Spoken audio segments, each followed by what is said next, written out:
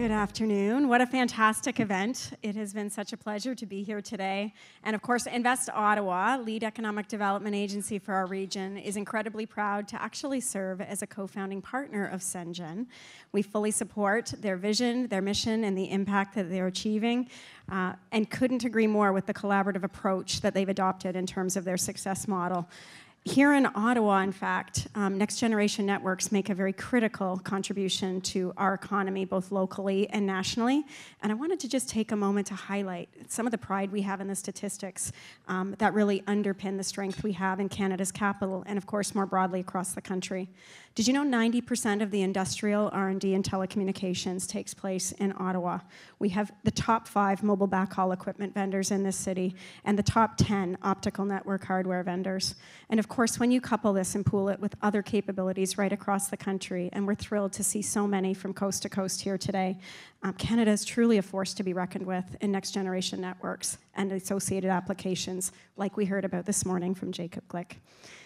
Given that CENGN is founded on a collaborative model, and Invest Ottawa is so proud to collaborate with CENGN, all the companies, the stakeholders, the investors, and partners across the region and across the country, we are truly proud to be here today. And of course, for this pitch competition, there's no one better to speak to the caliber of the startups, the scale-ups, and the multinationals we work with than the gentleman next to me, Nick Quain, our Vice President, Venture Development. Thank you, Sonia. So excited to be here, excited to be part of the pitch contest. I always love pitch contests. And excited to be here as part of CENGN Summit. As an organization that deals with dozens of founders every day and literally hundreds every month, it's been really cool over the last, and for those of you who've been in Ottawa, to watch the sort of transformation of our entrepreneurial ecosystem over the last 5 to 10 years as it's become much more horizontal and much more diversified in terms of the types of companies and startups that you see coming down the pipe. And today's showcase is no exception to that. I mean, you're seeing from software to IoT to agri-tech to e-health to AI, blockchain, cybersecurity, the full gamut. And what's interesting with Next Generation Networks is you're seeing all of these companies in one capacity or another relying on these advanced networks more than ever. And so for that reason, it's excited to be involved with CENGN for this event. So to kick it off, our first presenter here is going to be from Breakwater. Breakwater designs simple, user-centric infrastructure for organizations who believe cloud computing should be available to all. And this is Dave Buchanan from Breakwater. Thanks, Nick. I love being the spot after the dessert. So Breakwater, who are we? Breakwater is a 7-year-old Canadian software company. We have consumerized OpenStack to enable our clients to leverage everything that is the free puppy of open source without the pain and anxiety of installing and running. So we set it up in our clients' data centers, and we do the day-to-day run and maintain. Can you hit a button for me there? And do it again. One more. Grant.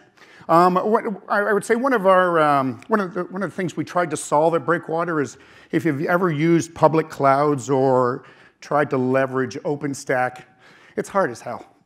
The interface is difficult. There's not a lot of automation or orchestration in the product. So what we've tried to do is essentially enterprise cloud, think AWS behind your own firewall, for dummies. To put it very truthfully, I can use the damn thing. If I can walk through it, life is pretty good. What are our use cases? Our use cases are fourfold, really. One, cloud for all things cloud. Your DevOps guys need to spin up infrastructure quick and dirty. We do that very well. But we do it in a format or a user interface that enables our clients as end users within the business. You don't need to be an IT administrator to use it. So one is cloud. Two, interesting enough, are our clients that leverage OpenStack instead of commercial virtualization software.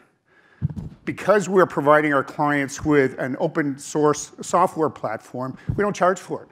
So essentially all you're paying for is the installation and the commissioning. So the price point is fantastic. It's a cost-saving tool for our clients in that second bucket. Our third bucket really is our clients that are looking to leverage multi-tenant technologies in a cloud platform to limit the core base licensing costs. There's some big fellows out in the marketplace that we all love and know how to hate, because every year our maintenance costs are really, really high because of the number of cores they're exposed to. We use those technologies to limit what you have to pay in your licensing fees. And lastly, I would say our use case is really about cloud repatriation. The big public cloud vendors have done a very good job at selling, but it's a little bit like cigarettes in the schoolyard. It's very easy to get into, but then your costs mount. And we're finding a lot of organizations, especially in public sector, where they're nailed down with budgets, that they're getting caught offside with the increase in their IT costs, because the to and fro and a lot of the more expensive facilities you get in public cloud are truly very, very expensive. Our use cases are the guys who pay our bills. It's managed service providers, it's healthcare, and it's public sector. I've got 1 second left. Thank you very much, guys. Breakwater are a small Canadian IT company that could. Cheers.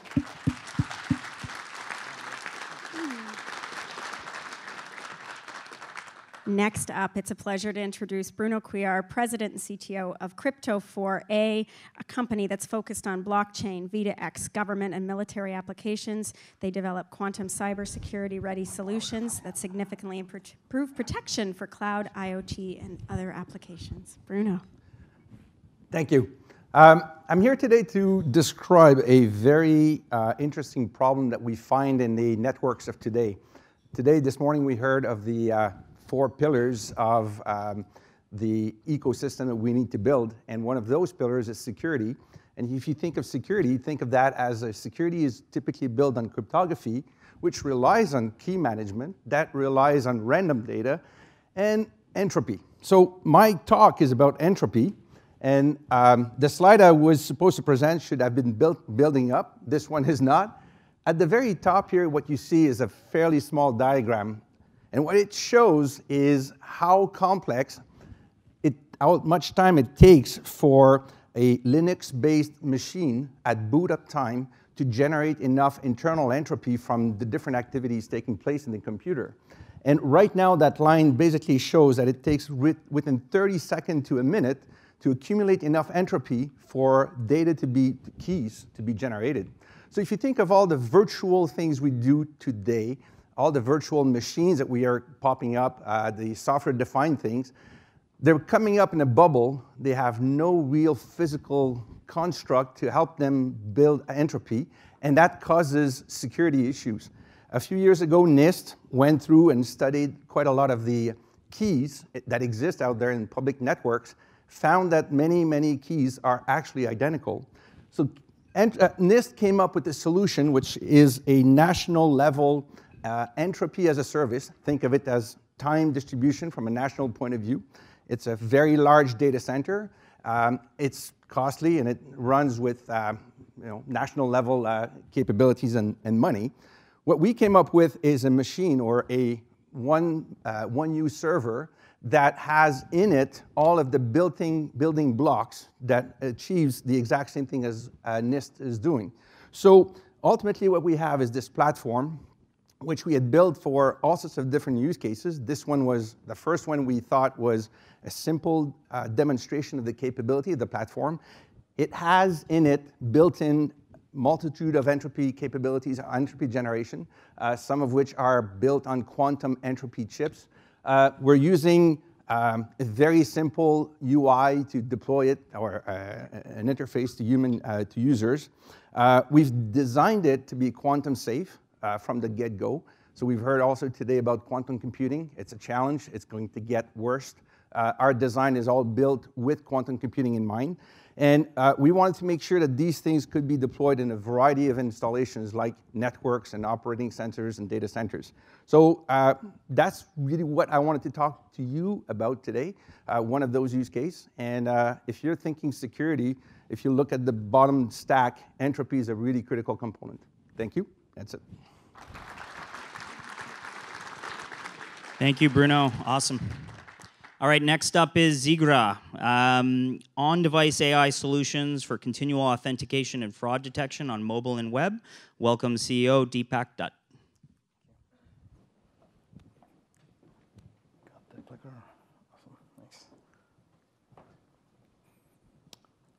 me tell you about Amy. A short while ago, she was traveling to Beijing when she got an email receipt from Uber.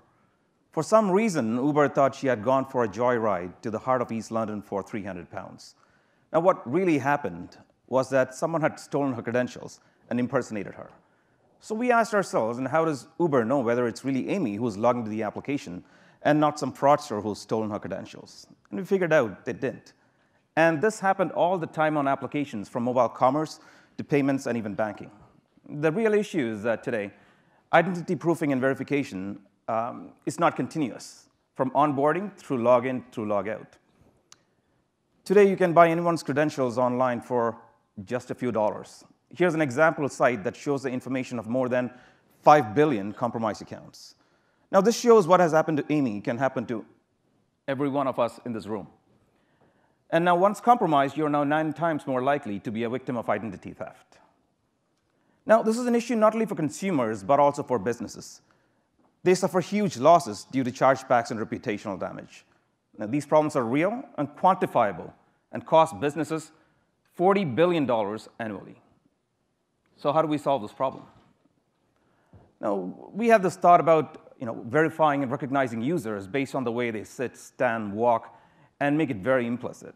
So we ran an experiment with tens of thousands of users across 70 countries on 700 different device types, gathering 6 billion data points.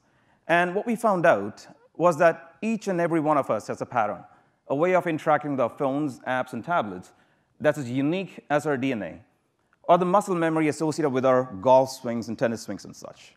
Now, it is this uniqueness that forms the core of Zygra's technology. Now, our technology is available as an SDK that can be plugged into existing web and mobile applications with just a few lines of code. We then learn the user's habits and interaction patterns as they use the application. We take a look at how they type, the way they hold their phones, the angle they hold it, the pressure they apply on the touchscreen, the acceleration which they move. So reading through hundreds of sensorial data points, we send it through our sophisticated machine learning algorithms to create a highly personalized model for the user, and use that for continuous verification from onboarding to login to logout. Now, if we suspect somebody has got hold of your identity or your credentials, we are able to flag that and stop them before they can cause too much damage. And that's pretty much about Zygra. We initially came out of academia. We were backed by 9 years of academic research, protected by over 14 patents pending and granted in this space, and supported by Mars IAF, EDC, and BDC on this journey. Thank you very much for your time. Thank you, Deepak. It is now my pleasure to introduce Ketan Koshish, co-founder and CEO of Yuko Agro. Yuko Agro is building a smart agriculture ecosystem that helps to optimize pesticide and water usage to minimize crop losses. Please join me in welcoming them to the stage.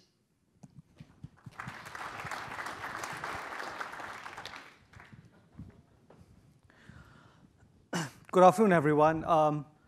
We've had some really good discussion in the morning about how next generation networks is helping us in various aspects. And from an agriculture standpoint, what I'm trying to do is I will try to have a specific use case of how next generation networks can help us grow more crops in a sustainable way, which is, I think, dear to all of us because we do want less pesticides, less fertilizer in our food, but we also want to make sure that we're able to feed the growing population. So when you think about the situation and you go tell a farmer that reduce your pesticide usage, reduce your fertilizer usage, and grow crops, what do you think the farmer says? You must be crazy. My grandfather never did it. I have not done. My dad never did it. There's no way that I can grow my crops by doing this. And that's where farmers need help. And they need help in making intelligent decisions on the farm in real time. And the decisions that I'm talking about really affect your crops. So for example, should I spray pesticide? Should I not spray pesticide? Should I irrigate my crops? Should I go harvest this field first versus this field first when I have 10,000 acres? These are big decisions in the life of a farmer, and it can really impact your crop yields and your productivity. So how do farmers do it today? A lot of it is based on gut feeling. And the gut feeling is saying, oh, you know what? It's been cloudy for 2 days, the past 2 days. I should go spray my pesticides. That's a lot of decision making even in today's date, and that's what we want to change. So when you think about introducing a technology to farmers, while the reason why there is some kind of a hesitancy from farmers to adopt this is because these technologies need to hit on 3 simple points. Keep it simple, it should be reliable, and oh yes, it should show me some kind of a value for the money that I'm paying you, otherwise I'm going to stop using it. And that's what we're trying to change. So whenever you think about helping farmers make decision making, it all has to start on the ground. How can you capture information on a field level, convert that information into smart decisions that farmers can make? And these smart decisions are exactly what I told you. Should I spray my pesticide? Should I irrigate? Should I harvest? And that's where the next generation networks, I think, plays a big part, because so far the problem of accurately collecting data on a field level has not been solved before, which we're trying to do through the next generation network. And this is just a starting point for us. So as we're generating this intelligence on a field level, the future is really using technologies like 5G and feeding this information, this intelligence directly into machines, ingesting it into machines, as well as converting this field level information, this intelligence into bringing traceability and sustainability to a field level. And that's our mission of helping farmers grow more sustainably. And just closing it, I think it's a collaborative effort between startups, big agriculture companies, as well as telecom companies. Thank you. Great job. All right, next up is Login TC. To talk about their multi-factor authentication is the founder and CEO, Diego Matute.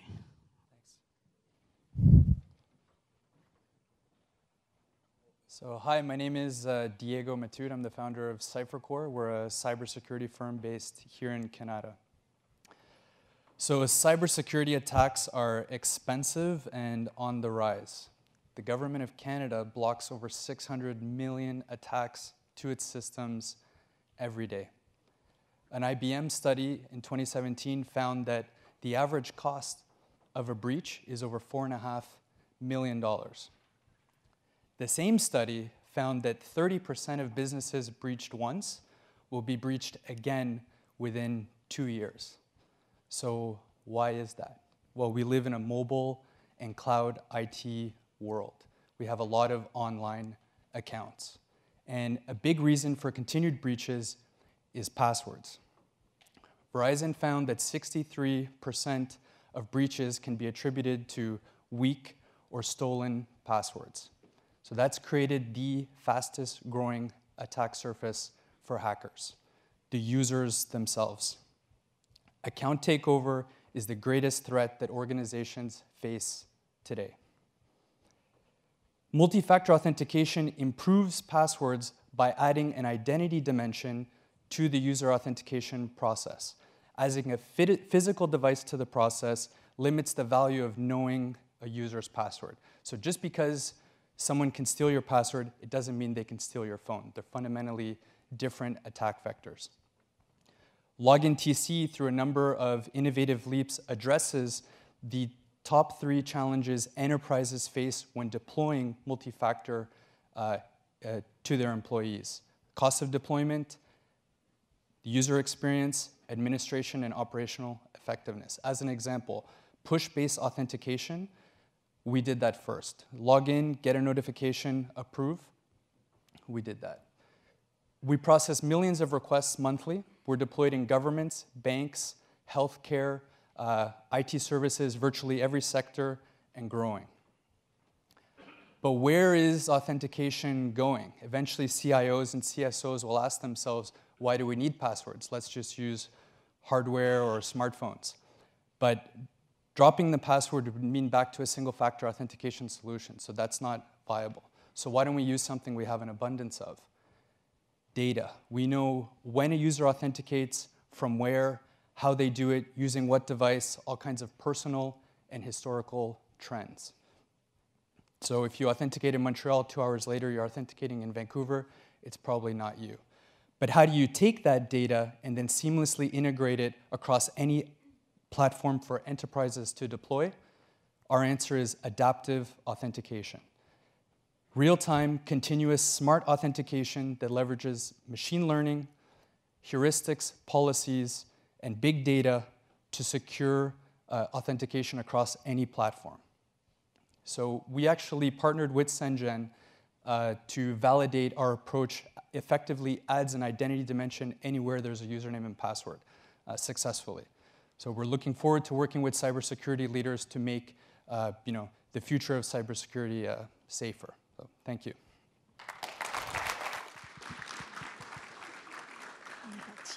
Thank you so much, Diego. It's now a pleasure to call CEO of Additum Health, Tamer Mikhail, to the stage.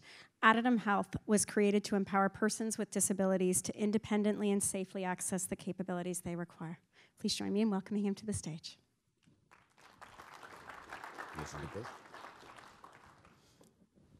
Hi, everyone. My name is Tamer Mikhail. I'm the founder and CEO of Additum Health. Tell you a bit about our company. The company is in the name. Additum in Latin means accessibility.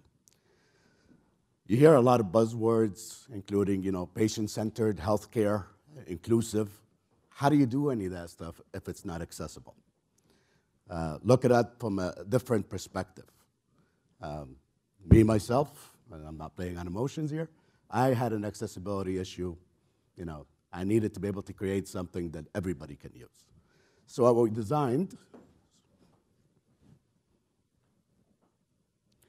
designed is an application or a platform called Layla. Now, what does Layla do? Layla is your virtual caregiver at home. She wakes you up, makes sure that your mood is okay, takes you out throughout the day, reminds you of your medications, tells you what medications you need to take. It cross-references the medications you're on to tell you if the medications that you're on is good for you or not. It takes your holistic approach to healthcare. So from the games to the exercises to your care plan. So we took a care plan and integrated a customized care plan and integrated it into our platform. So for every person, they have their own care plan at home to be able to do the exercises that they need to do, take the medications they need to do in the right time, in the right process. Now, most of us have this vision of elderly people sitting at home. I know that, grandparents are no longer sitting at home waiting for us to go and check on them. So we wanted to create something that they can move around with, go anywhere they want to go, but at least give us the comfort that they're okay. So in a technical word, we created an Emperor, cellular-based Emperor, that it's an emergency alert system that goes wherever they go. Again, it reminds them of their medication, but they also can contact their loved one in case of a need. Third, we said, okay, in an emergency, what happens? Right now, when you guys go to the hospital, first thing that you do is they ask you what medications you're on. I don't know how many of you go into an emergency with a bag of whatever pills that you're taking. So we wanted to be able to create a system where all that is stored for you. And thanks to CENGN, we tested the security of our system to make sure it's secured. So we have the portal that gives you all the standard emergency contact information that you find right now. But it also gives you your medication, name of the medication, time-stamped if you took it or not. It turns red if you don't. It also it's open source, so we collect all your body reading, and people talk about trending. What we did is built it based on automation. So automation is basically set an upper limit and lower limit, seeing if you're not feeling well, it alarms you based on that. And then for the caregiver, we created our own app. So if you're taking care of multiple people, you have one platform that everything shows on. If somebody is in stress or somebody didn't take their medication, it shows in red. So that way, one person can manage 15 or 20 different medical people or patients. That's it.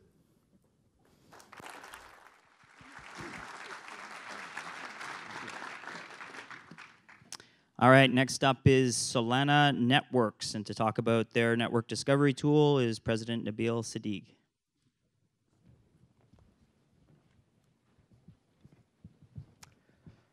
Hello, everybody. It's always interesting going after lunch, but hopefully you're all awake.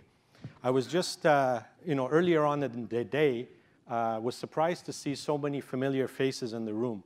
And one of the familiar faces was an old manager of mine, actually my first R&D manager out of school, John Luschek, who I can't see him in the audience.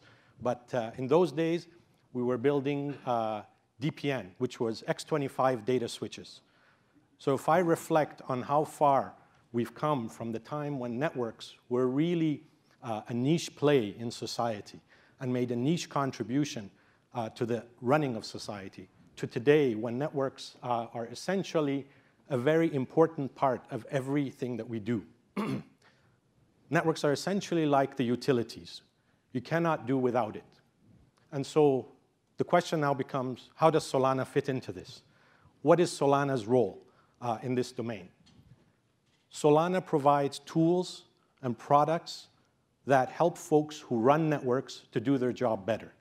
So we essentially provide visibility into network infrastructure and into network traffic.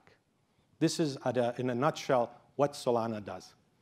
So the specific thing that we want to talk about today is one of our products called Smart Hawk. Think of a hawk, a bird that's watching the network. And Smart Hawk is a product that we deployed here with CENGN, so we're very grateful for that opportunity to be able to prove the capability of Smart Hawk on the CENGN platform, and also to build some business relationships with certain partners within CENGN. So what is Smart Hawk? What does it do? Essentially, Smart Hawk at the core discovers the topology, the network map. It discovers what the network looks like, and it provides visibility into the way that traffic moves around in the network, the routing dynamics. It's deployed, and our customers are within enterprise, within service providers, and within the government networks as well. So what are the use cases where network topology is used? It's used for many different things, but it's used for network planning, it's used for network troubleshooting, and more recently, it's also used in the area of cybersecurity, a hugely important arena. When we look at it, one may think, how hard is it to figure out what the network looks like? How hard is it to figure out what the network topology is like? I don't have a lot of time to go into detail why it's difficult, but Solana's claim to fame is essentially that it can discover a highly accurate network topology. It's not easy to do. Many solutions can only reach 60 or 70% accuracy. We strive to take that to 90 to 100% in certain environments. It's very fast in the way it discovers a network topology, allowing you to do things quickly. And finally, it's vendor agnostic. So I've also run out of time. So if anybody is interested in learning more about Smart Hawk, please come and talk to us afterwards. Thank you. Thank you, Nabil. And to bring us home, we have the CEO of SRC Solutions, Eric Simkowick, who SRC Solutions is a consulting and engineering firm that specializes in information and communication technologies. Please join me in welcoming Eric.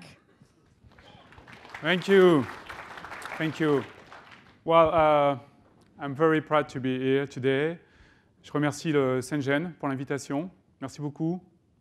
And today I'm going to tell you a story. When I was 10 years old, my father, bought me my first microcomputer. And it became quickly my lifetime passion. I wish I could master the machine. In 2004, I've created SRC Solutions, that you mentioned, a consultancy company in telecommunication. And I figured out that the Internet of Things will change our lives forever. And here comes the question. Do all these sensors in the field make any sense for us as humans if we cannot control them? Think about prosperity this morning. We talk about prosperity. And so I decided to create Pilot Things. Pilot Things is a software that gives IT professionals in the city, in the industry, the control of the sensors, of the Internet of Things. Analysts agree that in the 5 coming years, there will be more than 30 billion sensors in the field. Okay? That's a lot. In fact, each organization is trying to build up its own matrix with a lot of sensors. But they all fail. Why? Because they cannot decode the matrix. Okay? So I agree with you.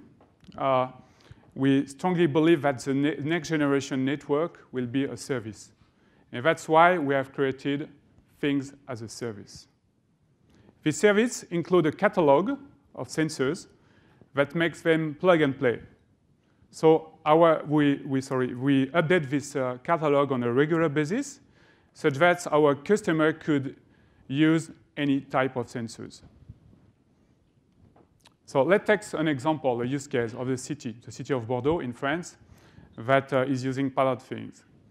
They aim to be the first carbon neutral city in Europe. So the first step will be to collect sensors, energy information from sensors, like street lighting, electric car charger, or building. So we put pilot things, and the catalog is used to decode all the data. They could also control the sensors, each sensors, and with the control center application, they could control the whole city. They could also share the information to external application. So now with pilot things, the city of Bordeaux has its own matrix. So there is a slide missing, but we already have reseller in Europe. Okay, thanks to CENGN, we have validated that our product is compatible with Cisco products, so Cisco routers. We are looking for reseller here in the US and Canada. Well, I moved 3 years ago from France to Montreal because I strongly believe that Canada will be a very good opportunity for my company. So if you are interested to invest in my company, just contact me. Thank you very much.